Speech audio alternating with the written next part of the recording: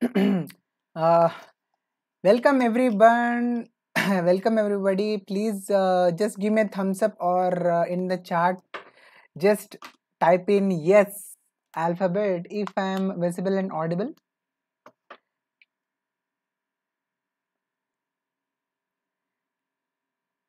So this is going to be the last episode in this particular series. That is the FMG previous year question series, which we have started since 10 days, last 10 days, every day at 10 o'clock.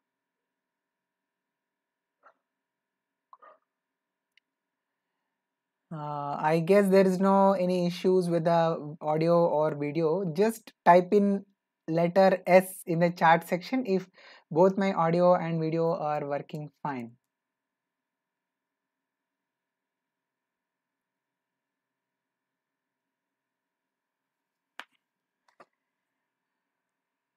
Or just give a like to this video. So today we are going to look at skin tumors topic and also some miscellaneous previous year questions which were asked in the FMG exam. I guess the audio and video are working just fine. So those students who are watching me for the first time on YouTube video, this is myself, Dr. Maddineni Srinivas, certified dermatologist from India, discussing derma related topics in my YouTube channel.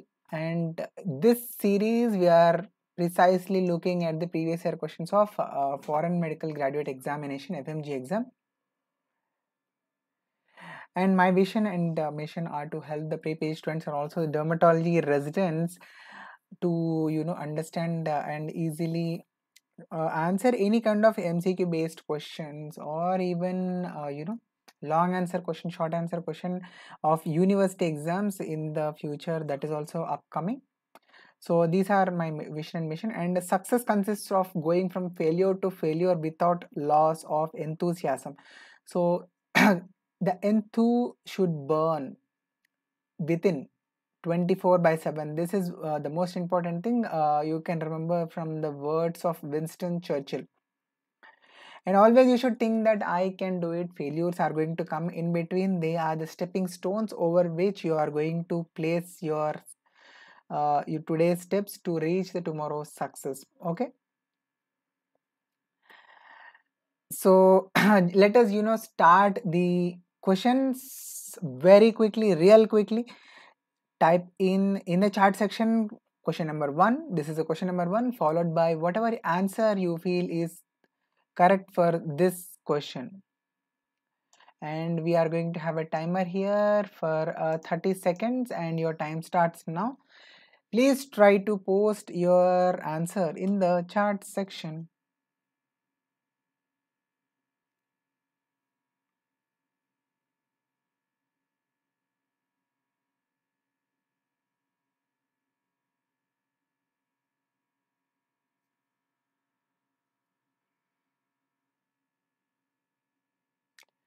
Yes, very good, Lavanya. You are with the right answer. It is option A, that is malignant melanoma.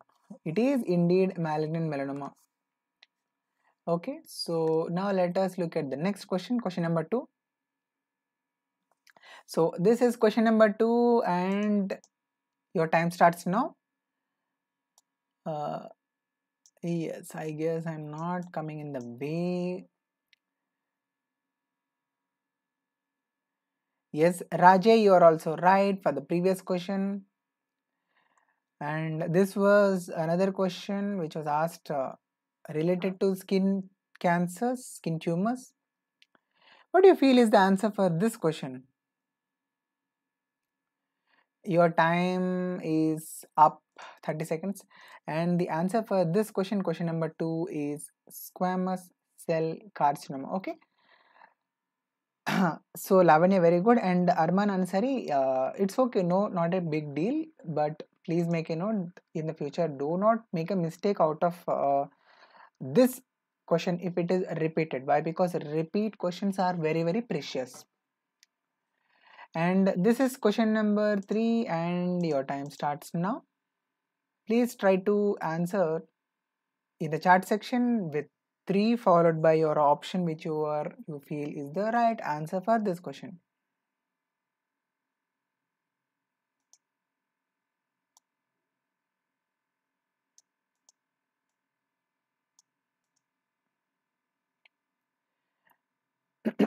Excuse me.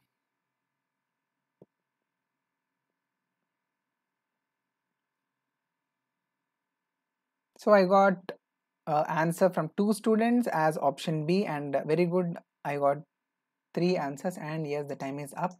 And very good, all of you have marked it right. It is basal cell carcinoma, BCC, which is the answer in this question.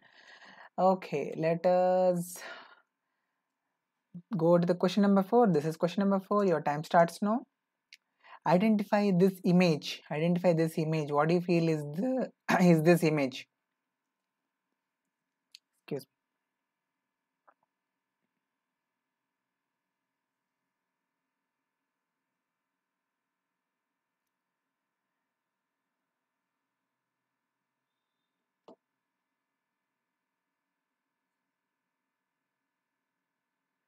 And your time is up. Okay, very good. Arman Ansari is the right answer. It is keloid. It is a keloid. Very important image based question. And this is the question number 5. Please try to post your answer. Your time starts now. Related to keloid, which is the false statement among the given options.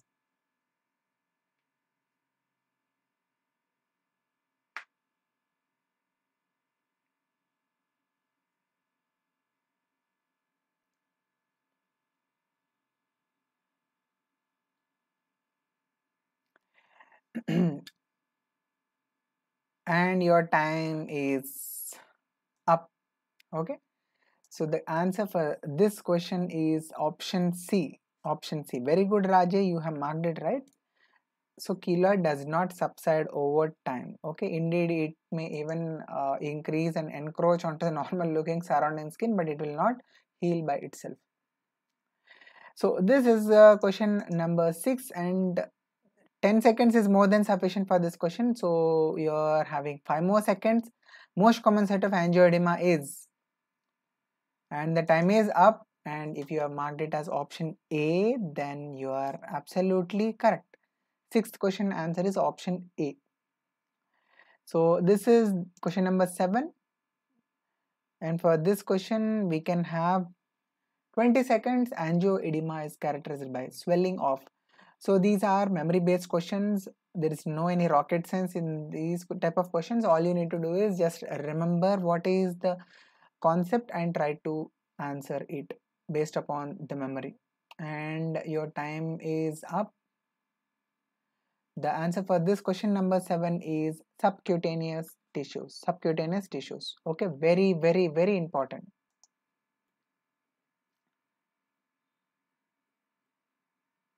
This is question number 8. Barrier sign is seen in. What do you think is the answer for this question? Question number 8.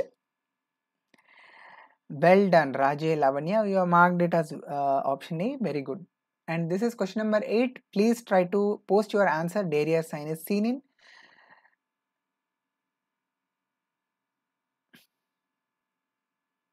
These kind of questions in the final exam, they are going to be your confusers, we can say. In the exam stress, suddenly you might answer that it is Darius disease, which probably can be the most common wrong answer. But if you have marked it as option C, urticaria pigmentosa, very good, then you are absolutely right. Very good, Raja and Lavanya, you have both marked it right.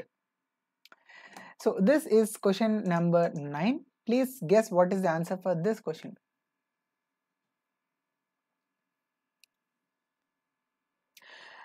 These kind of, we can say, clinical based questions may be seen, but not entire paper cannot be this kind of clinical based scenario type of questions. But yes, you can find these in the real exam also. So you should be practicing these kind of slightly lengthy questions also while you are doing your grand test. And I hope all of you might have answered it as option Option B. Okay, so this is a question for which the answer is option B, that is aphthous ulcers. Okay, please remember, this is very important. So this is question number 10. Pathology test. This 10 seconds is more than sufficient. This is a memory based.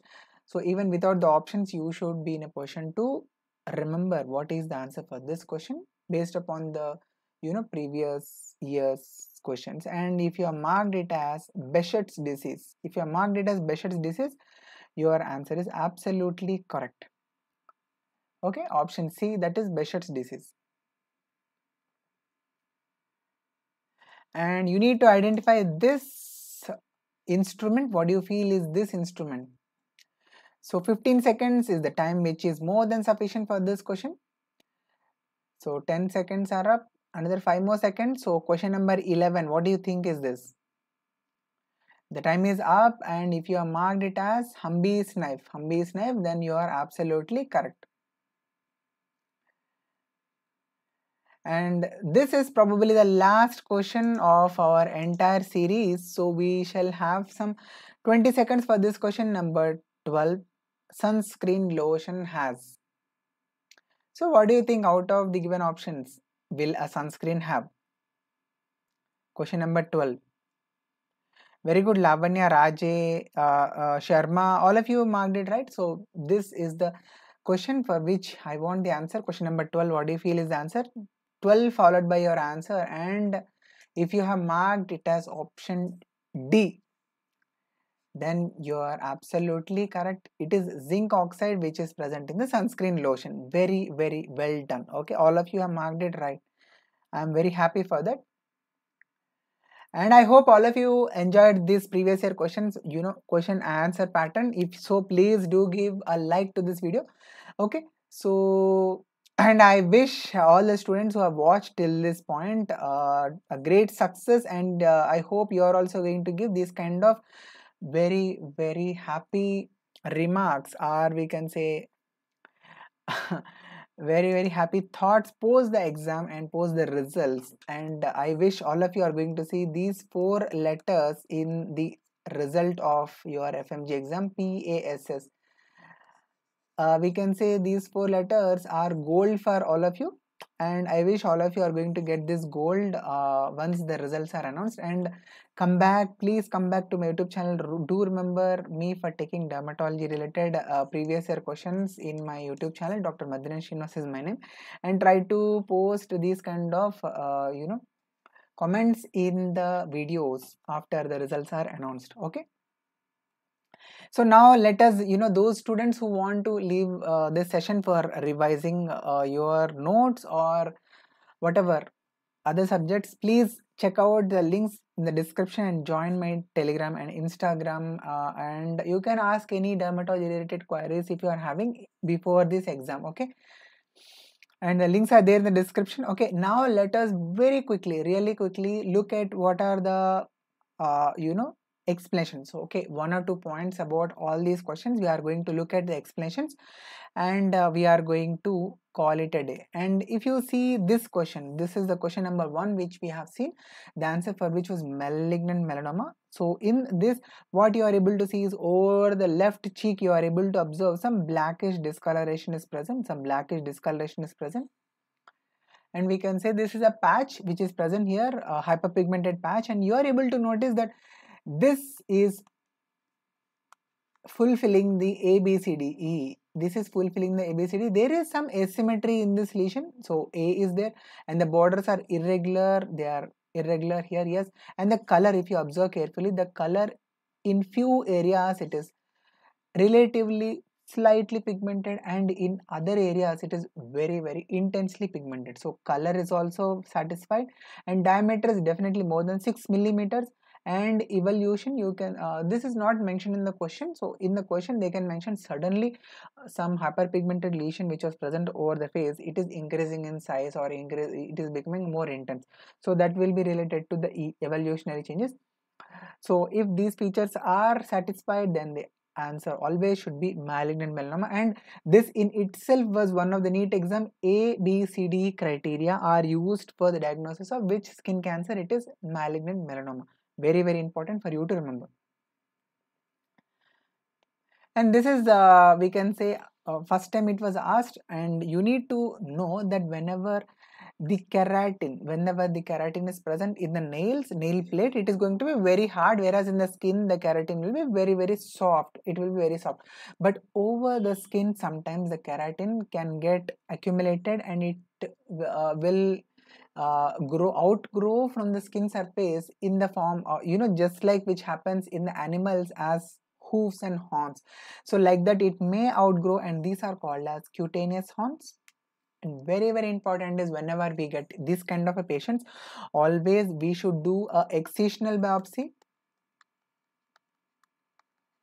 So we must perform a excisional biopsy of this lesion, and we should send this entire lesion to for histopathological examination. Why? Because it was observed that at the base of this cutaneous horn there can be human papilloma virus which can produce this cutaneous horn, or dreaded underlying cause may be squamous cell carcinoma, which can be present at the base of this cutaneous horn. So at this base there can be human papilloma virus, or there can be even squamous cell carcinoma. So we should excise this entire lesion, send for histopathological examination, and make sure that there is no any squamous cell carcinoma at the base of this cutaneous horn. And this is very classical picture, I can tell you. Elderly woman, 60-year-old lady is elderly woman, okay, coming with the complaints of this lesion. If you observe this lesion carefully, it is appearing very translucent, as pearly white nature is there, and you are able to see one more feature, that there are dilated blood vessels. Dilated blood vessels are called as telangiectasias.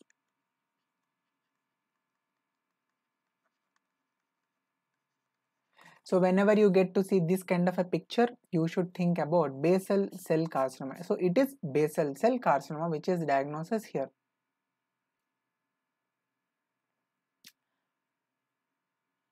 And if you get to see, if you happen to see this kind of a picture where there is a outgrowth of the skin, and not only that, hyper proliferation of the skin, along with that, if you are able to observe this crab like extensions onto the normal looking skin, and this in the question they can also mention that there was some history of trauma, or they need not be a mention of trauma. Why? Because keloids can occur spontaneously also. And yeah, so I have already told you the answer. It is keloid in this particular case, which is the diagnosis here. And related to keloid, please remember few important points. Keloids can be familial, and they are most commonly found on the sternum. And yes, the keloids can have this hyperkeratotic nature in the lesion, but option C is wrong here. Keloids are not going to subside over time, and in fact they can even encroach onto the normal looking skin, and they can increase in size even further. Okay, so option C is wrong statement related to the keloid. And you must also remember that in the keloids we are going to give intralesional steroids. ILS stands for intralesional. So into the lesion we are going to give steroids. And can anyone tell me what is that steroid which we prefer to give for ILS in the patients of keloids or hypertrophic scars? So yes, just in the comment section please type what is that steroid which is preferred to be given as injection, that is ILS. Yes, anybody?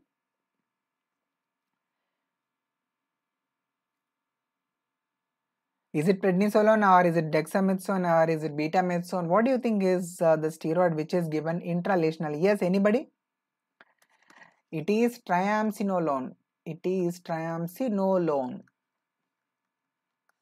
Okay, just remember this point. Very important. This could be asked in the future as MCQ. And just remember that in the basics class we have seen that, see, if the subcutaneous tissue is having a inflammation, we call it as panniculitis. I hope you do remember this.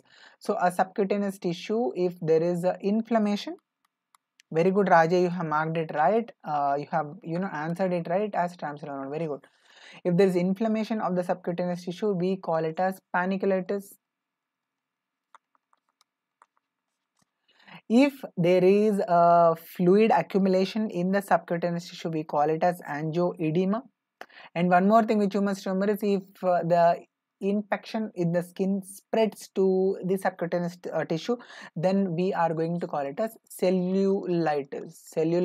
Okay, these are the three terms which you must remember related to the subcutaneous tissue, which is also called as hypodermis, which is also called as panicles. Okay, so if there is fluid accumulation in the subcutaneous tissue, we call it as angioedema. And if there is infection, staph or strep in the subcutaneous tissue, we call it as cellulitis.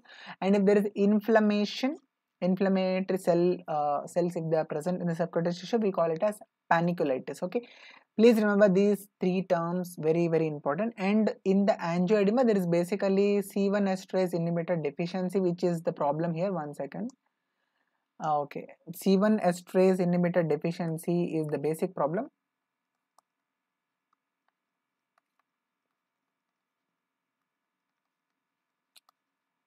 And the most common site where we can see the edema is lips. And I hope you might remember this movie of Will Smith, in which he has some seafood followed by which there is going to be a reaction whereby it was shown that his eyes will become swollen and lips will become swollen. So this is basically angioedema. How does it present? Okay, and the most common site is lips. Very very important for you to remember this point. And next question is Darrier sign, very very important, which is seen positive in urticaria pigmentosa. Can anybody tell me what is the other name for urticaria pigmentosa? Anybody? Urticaria pigmentosa, it is having another name. It is also called as, yes, anybody, come on quickly. I will just give 10 seconds of time, and I hope that you can answer in the chat section. What is the name of urticaria pigmentosa?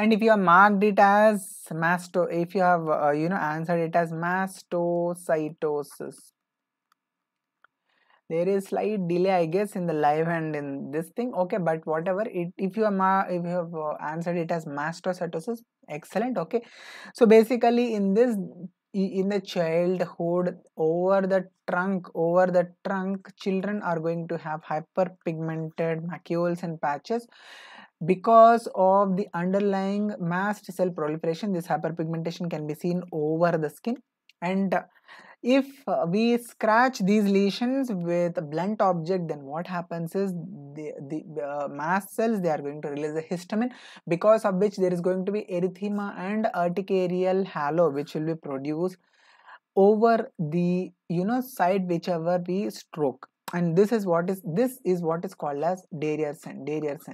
That is, we scratch the lesion, there will be histamine release from the mast cells, and there is going to be development of erythema and wheals. Okay, and this is what is called as a Darrier sign. Please remember, this Darrier sign has nothing to do with the Darrier's disease. That is one thing which you must remember. Okay,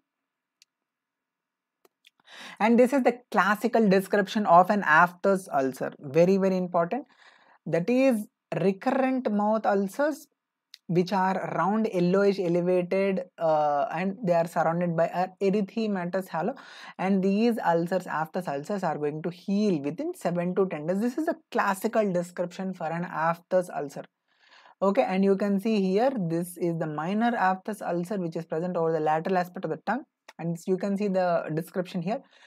The solitary ulcer is covered by yellow proteinaceous debris, and it is marginated, or we can say it is surrounded by a erythematous halo. This is the classical description of a aphthous ulcer. Very very important. And just remember that aphthous ulcers are of three types: minor aphthous ulcer, major aphthous ulcers, and herpetic aphthous ulcers. Minor, they are also called as Mikulicz ulcers. Okay, just remember these points. Mi here. Minor are called as Mikulicz ulcer, and this is in fact the most common type of aphthous ulcers, and where we are going to get these ulcers, which will be roughly 1 to 6 in number, less than 1 centimeter in diameter, and they are going to heal within 7 to 10 days. So in the question, whatever was asked was related to this minor aphthous ulcers. followed by major aphthous ulcer, which are also called as Sutton's ulcers, and these are certainly going to have more than 1 centimeter diameter, and they are very slow to heal, and they are going to leave behind very bad scarring. Okay, why? Because they are slightly larger ulcers. And now comes herpetiform ulcers. Here the ulcers are going to be in huge numbers ranging from 10 to 100, and these small ulcers which are more in number, they can coalesce together and they can form large ulcers. Okay, they can form large ulcers. And pathology test, it is seen in Behçet's disease. Few points about Behçet's disease. So this we can also remember it as Behçet's syndrome. In this, interestingly, we can see two important things, that is major criteria and minor criteria. So in the major criteria, if you look carefully, the patients will have history of recurrent oral ulcerations. So in the previous question, the clinical based question, if any of the points of the minor criteria of Behçet's are added, then the answer for this question will turn out to become Behçet's disease or Behçet's syndrome. So you need to make sure that you will read the question very carefully for any additional points, that is minor criteria, which are mentioned in the question. And what are the minor criteria? So along with the recurrent oral ulcerations, which can be more than 3 episodes in a year, there can be a mention of eye involvement. Eyes are looking red, or they can be mention of uveitis or retinitis or conjunctivitis. Anything will be given as a clue, or there can be mention of genital ulcerations. Or there can be additional skin lesions which can also be given, that is erythema nodosum like lesions can be mentioned, or pimples, that is acneiform nodules, can also be there in the patients. And of course, ultimately our question, that is pathology test, will be positive in this patient. So you can see these are the recurrence will be given in the question, but yes, these are oral ulceration which you are able to see over the palate, and these are the genital ulcerations which are very characteristically present over the scrotum in the patients of Behçet syndrome. And in this case, this patient also had conjunctivitis, and yes, erythema nodosum like lesions were also present. So finally, to confirm this, or to strengthen the diagnosis, what we can do is a pathology test, in which we are going to take a sterile needle. We there is no need to take any saline or any other liquid. Just take a sterile needle, mark area over the left forearm, and give a sterile prick over the left forearm, and call the patients after 2 days, after 48 hours, and examine the area where we have given a prick. And if this site develops a pustule, then we can say pathology test is positive, and pathology test is positive in this case, that is Behçet syndrome. And not only Behçet syndrome, you must remember that one more condition which is called as pyoderma gangrenosum.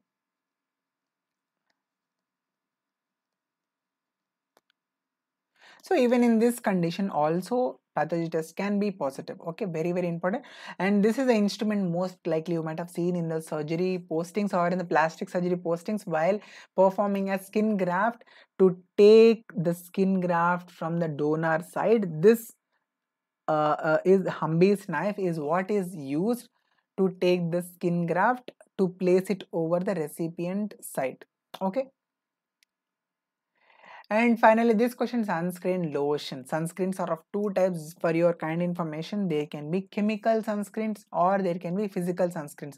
So chemical sunscreens, there are many in the store, in the market out there, but physical sunscreen, there are only two physical sunscreen which are, you should remember.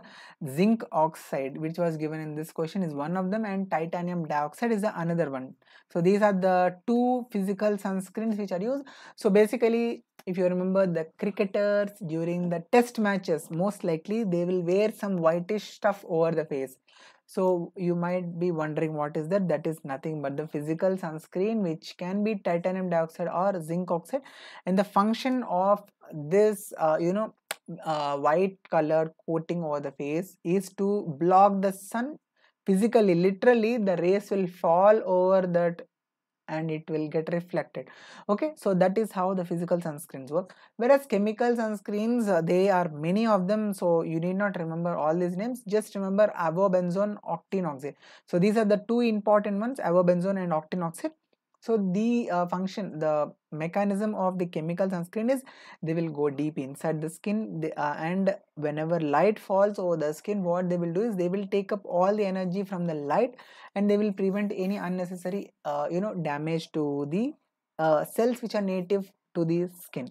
Okay, that is a mechanism of chemical sunscreens. And this was about the explanation part related to the miscellaneous and also the tumors. I hope all of you enjoyed this session. If so, please give this video a like, and also do share this among your friends, and join my Telegram group for any queries related to dermatology from MCQ point of view, and also any help, any kind of help related to dermatology. Okay, and the links are there in the description. You can check the description for all these links for Telegram group or WhatsApp group. And that's it. We can say that this previous year question series 1 is concluded for FMG students. Now you might be wondering what is going to happen from tomorrow. Then for all of you, a good news. So we are going to have live sessions. We are going to look at the important questions which can be asked in the NEET exam from tomorrow or day after tomorrow. I will announce that in the Telegram group. So we are going to have the important questions topic wise, just like this topic wise. We are going to divide it, and we are going to discuss every day at 10 o'clock as test and discussion. So first 15 to 20 minutes it will be only question answer, where you will get to know what are the answers for the questions. And later on, after all the questions are completed, we are going to look at the answers and explanations briefly. So you can put your questions which you feel are difficult from any platform, Marrow, Prep Ladder, Unacademy, you name it. You can take that question, how much ever wrong silly mistake that question may be having. So you can put that, and you can DM me, or you can put that question in the Telegram group, and you can ask me to discuss this question. Depending upon the topic wise, I on these particular dates I will post that question, and we shall have a slight small explanation to uh, unveil any difficulties or any controversies related to the different kinds of apps and their answers. Okay, so I hope it's a great deal. If you like this concept of test and discussion, and mind you, this is going to continue so till the NEET exam, which can be most likely in the March, or we don't know, only God knows, and NB knows, and maybe court also knows when the exam will happen. But as of now, consider March 12th as the exam date, and make sure that your preparation is centered around that date. If anything happens and if the exam gets postponed, then it is a additional time for your revisions. Okay, that should be your mindset. Otherwise, the final date is March 12th for the NEET exam. And coming to the FMG exam, so right now we are having literally we can say 10 days of time is there. That is almost we are very close to getting a single digit dates for the exam. So what my suggestion for all the FMG aspirants is, right now is the time to read all the most important topics from the subjects, and also all the volatile topics. Take all the notes, make sure that you are revising all the volatile topics. Why? Because these are the topics which will repeat again and again, year after year, session after session. But if you don't revise them in the exam, you will you will want to check out the nearby wall and try to bash your head onto that wall. For अरे मैंने इसको क्यों छोड़ दिया, why did I leave this, ఎందుకు వదిలేసానురా బాబు. These are the thoughts which you should not get in the exam. Why? Because that one question which you feel like this may ruin the rest of the paper. So to prevent this from happening, what I want all of you to do is do revise the previous year questions of FMG, not only of dermatology. Of course, dermatology we have covered all the questions are completed, and other subjects. So this is my sincere request for all of you. Other subjects, please do all the previous year questions, and apart from that, if you complete all of them, also do the NEET previous year questions of at least 2 to 3 years, and also AIMS and INICET at least 2 to 3 years if possible. Apart from FMG, also do these questions if time permits. Okay, why? Because these questions and these concepts, okay, the questions may not be repeated, copy paste, but definitely concepts are the hot topics which are actually very hot in the market. So there is every possibility the examiner will again ask the same question or same topic. Okay, so always make sure that you will not miss out, you will not completely forget to revise the most important of the topics from all the subjects. Okay, and if you wish to watch my previous year questions of AIMS, you can check out the playlist is there in the description. You can check out the playlist for the previous year questions of AIMS and INICET in that playlist. Okay, and any queries, any suggestions, any feedbacks which you want to give, you can post it in the chat section. We are going to be live for 1 more minute and then we'll call it a day. You can go back and revise whatever you're reading. And remember, if you had failures in the past, that was past, and don't bring your past into the present, and don't ruin your future based upon your past performances. That was past, efforts which may be less than the efforts which you are putting right now. And most importantly, from the previous failures, please learn from the previous mistakes, the lessons that maybe in the final 1 or 2 weeks, what mistake you have made in the previous session, don't try to repeat that. That is, if you are not taken the grant test now, I would urge you to take some grant test and make yourself acquainted with sitting for so many hours in the exam. That is it in itself a Herculean task, I can say that. Definitely. Why? Because it is very difficult to sit for so long. Okay, without both physical and also mental thought block. Sitting for so many hours is a great task. And yes, do grant us, do try to look at the answers explanation post the grant test, and do not worry about the scores if they are not so good. You are still going to have the chance till the exam is completed.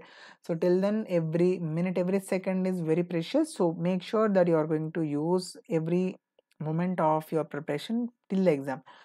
And thank you so much, friends, for all the patient listening and active participation.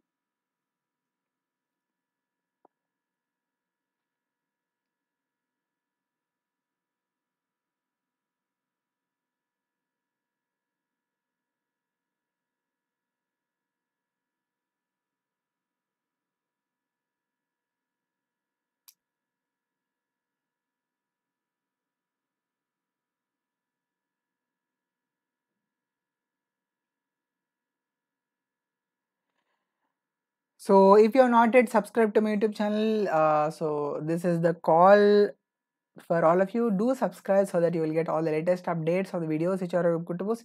And do like this video and do share this among your friends, colleagues, seniors, juniors, whoever might get benefited by these videos. And also, if you have any queries related to dermatology, you can reach me out. I'm very easily available on Telegram. Okay. So myself, Dr. Maddineni Srinivas, certified dermatologist from India, discussing derma-related topics, and I thank you so much for all your patient listening. Sarvam Sri Krishna Arpanam, Sarve Jana Sukhino Bhavantu. Thank you so much. Happy learning dermatology, friends. Bye bye. Good night. Let us meet again in the upcoming videos.